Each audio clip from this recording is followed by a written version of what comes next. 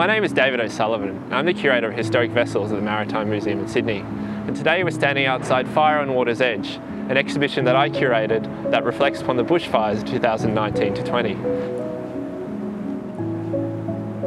And I'd like to show you through some of my favourite parts of the exhibition. This image you see a Fleet Air crewman in what is an MRH-90 Navy helicopter. You'd assume it's nighttime, but I think this was taken not that long after midday. They flew out of Nowra, HMS Albatross, which is the Fleet Air Navy base, and they went out to respond to a rescue call.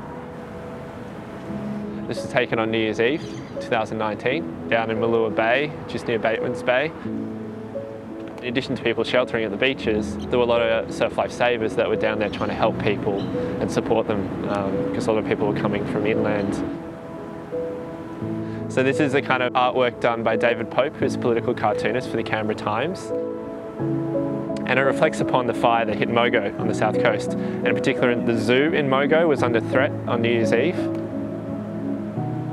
The fire came very close to the circumference of the zoo, and the work obviously shows the koala clinging to the neck of the giraffe as it would if it was clinging to a tree. David commissioned these works at the time as a fundraising relief effort for people suffering from the bushfires on the south coast. And there's a whole range of other ones. And each respectively shows the native fauna and flora of each environment. Like in Narooma, we see flying whales. Maramarang, we've got the kangaroo. And Tibandilla, we've got a platypus. So it really makes a point as well on the huge impact that the fires had on wildlife at the time. This is also an artwork by David Pope called Holding Together, Keeping Apart.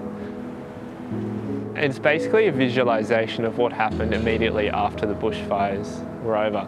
There was a huge amount of rainfall on the south coast that extinguished immediately a lot of the fires, but it caused a whole range of issues to urban areas that are already suffering.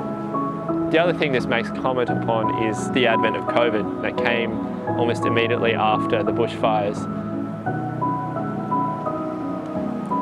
At the time when the fires were ravaging the south coast, Kangaroo Island, Western Australia, Tasmania, Queensland, everywhere, it was the time when there was a lot of climate action protests. People were really making a point about global warming and climate change as an exacerbating factor to the fires that summer. And I think it sends a very powerful message on the future and what we might need to do to prevent the likelihood of fires at this scale again.